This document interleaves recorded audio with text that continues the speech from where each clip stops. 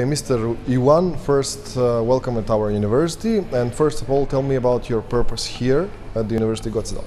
Okay, on the way of my visit to the Netherlands, so at the invitation of a former student of mine who is the deputy dean at the Faculty of Mechanical Engineering, MISCO, so I would like to spend a very short visit, less than 23 hours, stay here.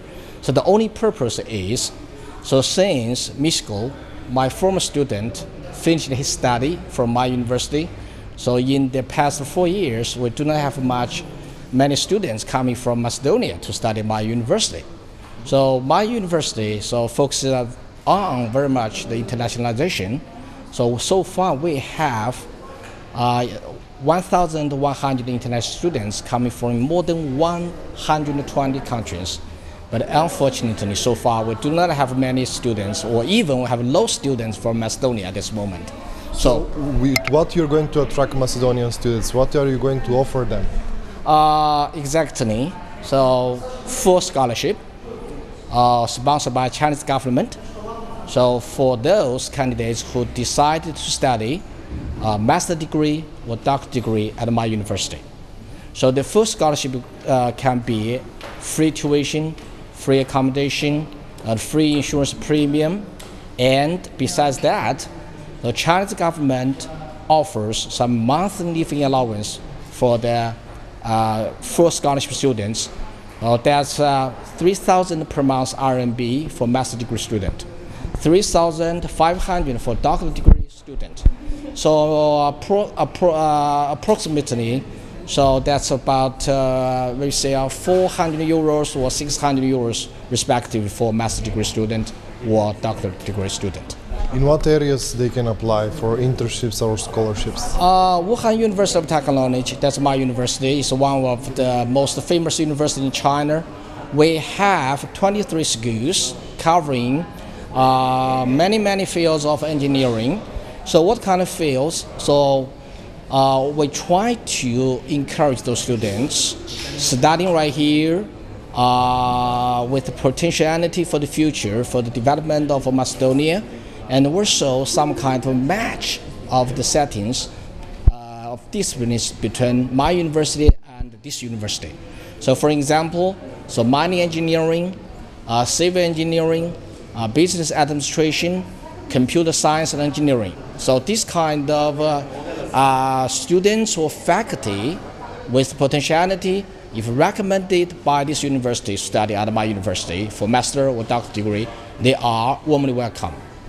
So how can they apply? Where they can find you or your website? Yeah, this is really important for the students with interest. So I have sent an email about the instruction on how to apply for this kind of scholarship to Sanya at the International Relations Department of your university by email. So she will forward this kind of information by email to those students. Let them know about that. And you may also have my email address from my business card. I hope you can have it from somewhere after my interview. Is there any requirements that they should meet, the applicants? This is very important. So for those who applied for doctoral scholarship, so minimally, basically, they should be able to submit the certificate of master degree. For master degree study, definitely bachelor degree important. And so secondly, some important documents, for example, 2 reference letters from the university professors right here. And most important, they have a real interest to study, okay, in this kind of fields. They have real interest or intention to develop the Macedonian economy in the future, to develop the friendship between Macedonia and China. I guess all the lectures are on English. Definitely, yeah, fully offered in English. But we do offer some Chinese language learning to the students. With some basic Chinese, they know 你好, 谢谢, 再见, something to communicate with local people, make life in China easier. So how many scholarships are you offering to our university? So Is there a number or? yeah, so at this moment I consider 1 or 2 every year. I would like to make it as long as possible, lasting and permanent and stable.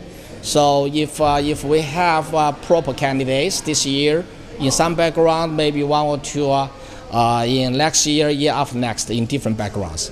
You have mentioned Professor Miško as your student, so you have some experience with Macedonian students. What is your experience about them? What do you think about them? This is really so one of my purpose to be here. So Miško studied a master degree at my university as one of the top international students. He was selected to enjoy some distinguished international student scholarship to continue his doctoral degree study.